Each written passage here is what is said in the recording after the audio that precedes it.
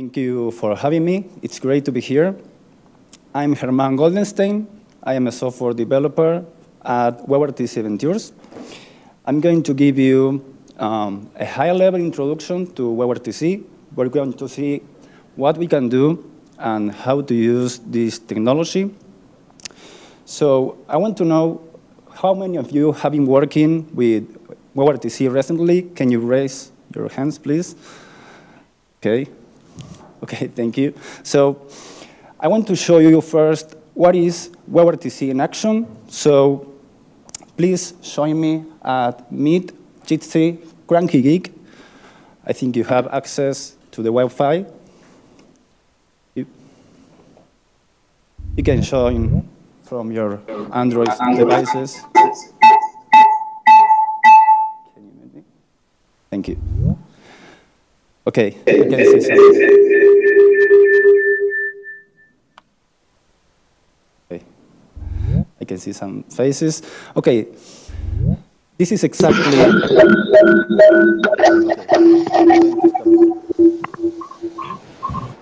There is the echo. Okay, so this was exactly WebRTC. It's basically the ability to share video and audio from the browser and mobile devices.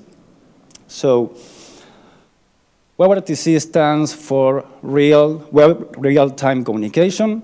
It is basically a set of JavaScript APIs that allow us to have media communications between peers, like browsers or mobile devices.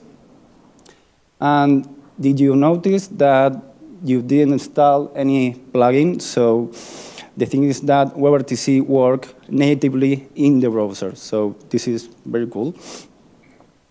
So WebRTC has three main tasks. The first one is getting the video and the audio from the input devices, such as your webcam or your microphone. Secondly, establishing a peer-to-peer connection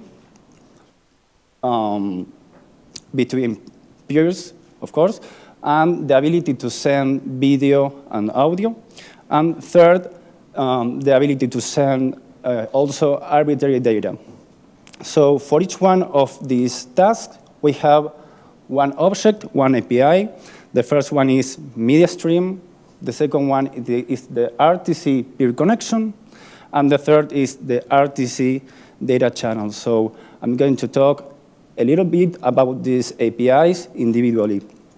Let's start from the first one, the media stream, that is also known as the get user media.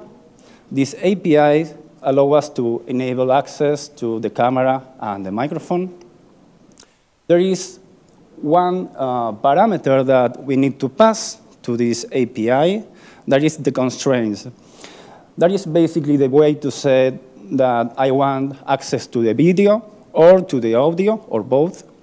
And for instance, you can set the frame rate or the video resolution. And because the WebRTC specification is not yet complete, not all the constraints work on all the browsers.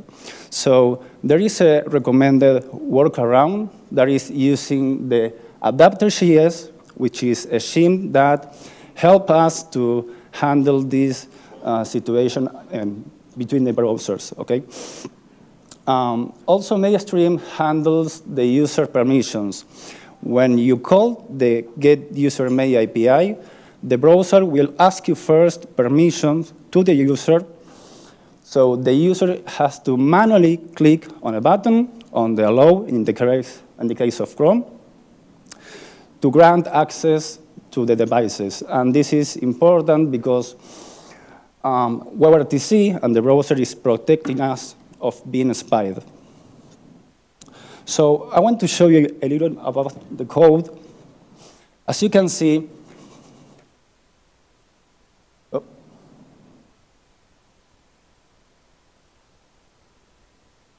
one second, please.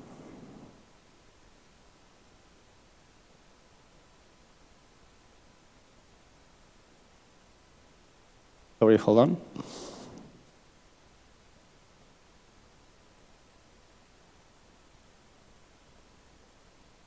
All right, thank you, Chad. Okay, sorry for that. Okay, so as you can see on this last line, we are calling the get user media. We are sending as a parameter the constraints that are already defined on the top of this snippet. I'm saying on this sample that I want video, but not audio. And as you can see, this has the structure of a promise. So we have the then and the catch. And in the case of the success, we have a success function where I'm receiving the media stream objects. So let's take a look to the media stream object. This picture illustrates us how this object looks. It is have basically two media tracks. The first one is for the video, and the second one is for the audio. And in the case of the media track of the audio, we have two channels, the left and the right, that together compose the stereo. And what if you have more than one camera or one microphone? Is there a way to choose what device I want to use? And the answer is yes, by using the enumerated devices API that returns us. Yeah, sorry for that. Thank you. Okay, so I was saying that this API returns us an array of devices that are connected to your computer, so we can choose by specifying the device ID in the constraints. You can set the audio source or the video source. Okay, so I want to show you a quick demo of the media stream. Okay, thank you. So, as you can see, Chrome is displaying that dialog box asking me permissions, and once I grant the access, I can see my video locally on a video element.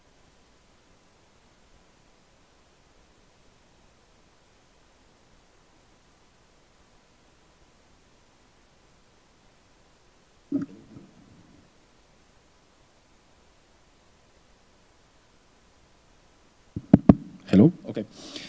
Okay, as I was saying, this sample app demonstrates us that there is some other stuff that we can do with the video element. For instance, I can apply a CSS filter, for example, the sepia or the invert. This is my favorite. And I can take a snapshot, for instance, and let the user upload this photo to, for example, his user profile.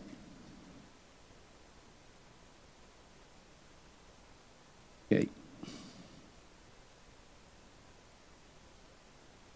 So let's talk about the RTC peer connection.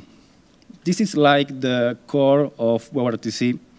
Once you get the media stream object, you want to send it to the other peer. So the RTC peer connection takes care of all the transport details. For instance, the SDP negotiation. The SDP stands for Session Description Protocol. It is basically a standard protocol to describe some information about the peer, about the media codecs and the media streams. It also handles the data channels, the media encoding and decoding, that is compressing and uncompressing the video and the audio. It also handles the network issues such as the packet loss, the echo cancellation, the noise reduction, and the NAT traversal that includes the ICE processing, the stun, and the return servers. I'm not going to go deeply on this topic because we have another session for this topic, but just to let you know, this is a technique to find a way to get the other peer through the NATs and the firewalls. Okay, so, sorry. Okay, so what you are seeing is basically the call flow of a basic call, video call in WebRTC. As you can see, we have two peers, the peer A and the peer B, and in the middle, the signaling server. About the signaling process, this part is not part of WebRTC. You have to, this part is up to you. You have to decide how to implement it, but you need to understand that you need something to exchange information between the peers in order to get the peer connection established. So the peer A is going to start the communication, okay? It's going to call the get user media. Then he's going to get the media object into the RTC peer connection using the add stream API. Then he's going to call the create offer. This API returns us the SDP. Let's call it the offer. So this peer has to send this offer to the other peer via the signaling server. He's saying basically, hello, I want to communicate with you. This is my information, okay? So the peer B is going to receive this information, the offer, and it's going to follow the same steps. It's going to get the user media, add stream. In this case, he's going to call the create answer that is similar to the create offer.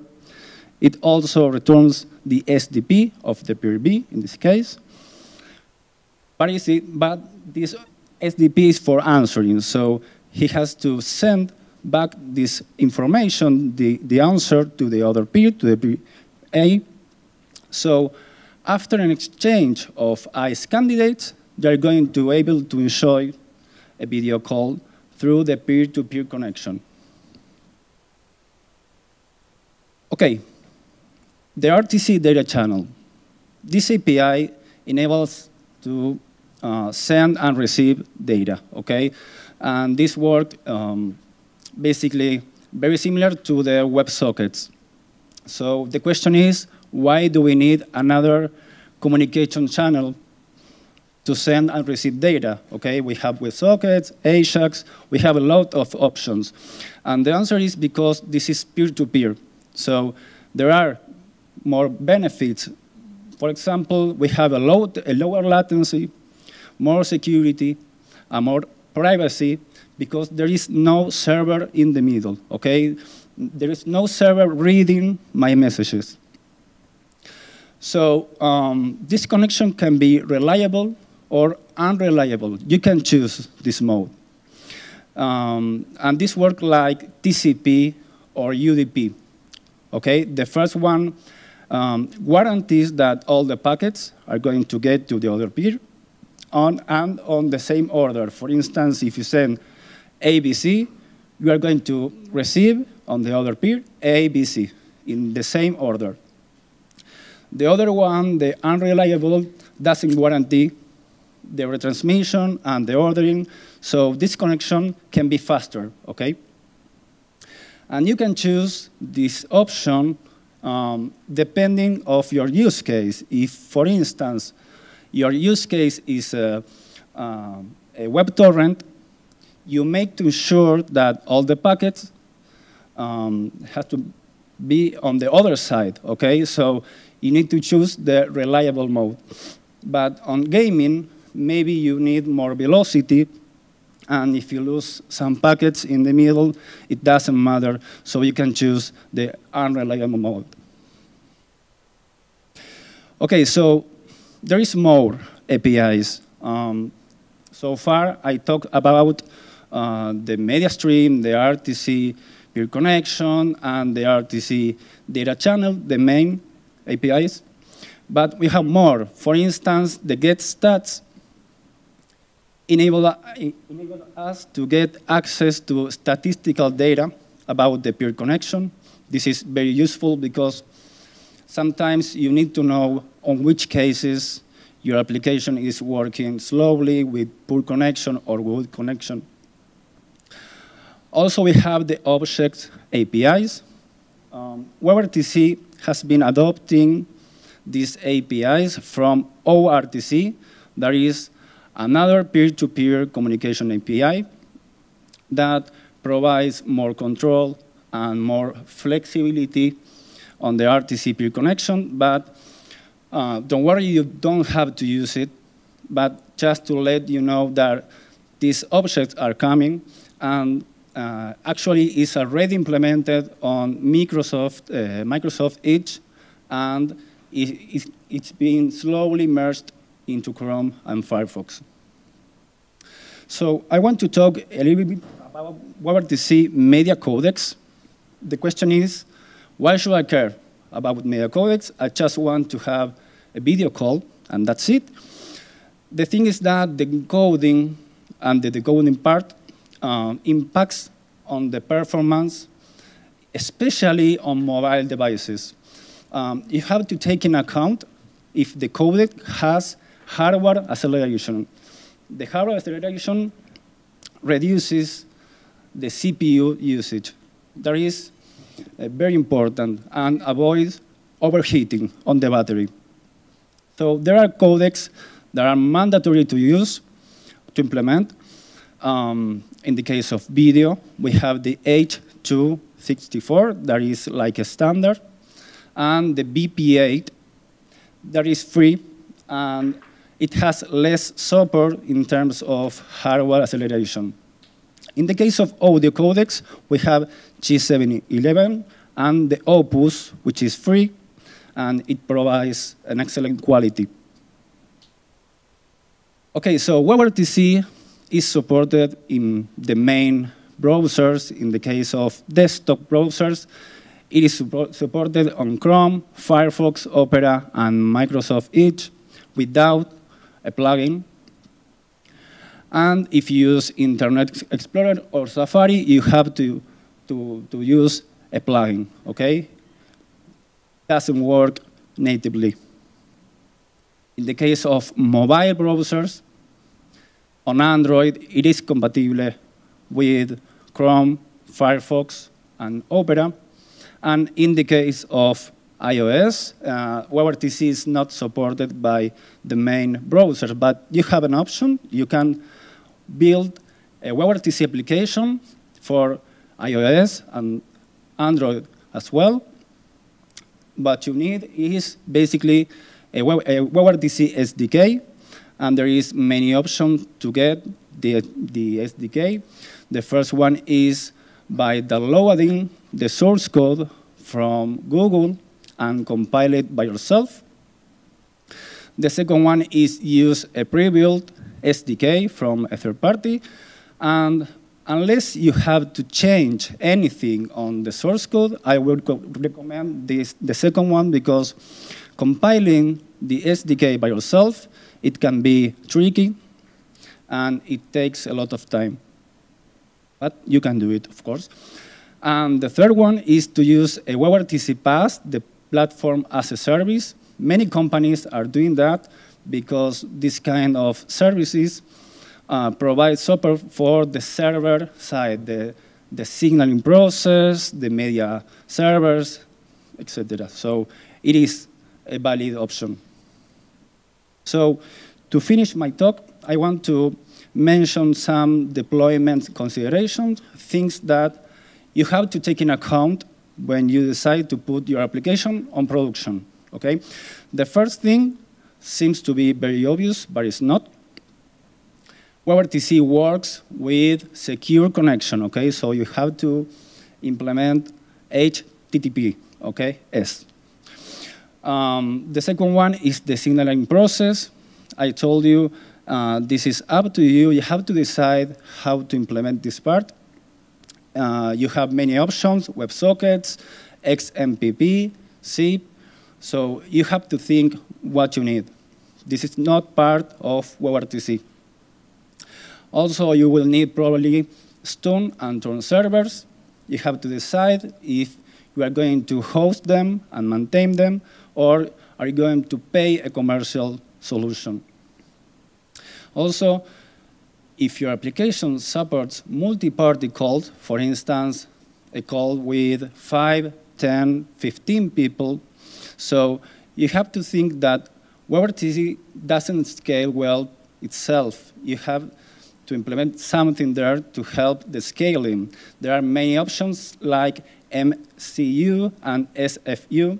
You have to think about this and think about things like media recording, video composition, and connection quality. There are things that you have to take in account for your deployment. So, well, thank you very much for hearing me.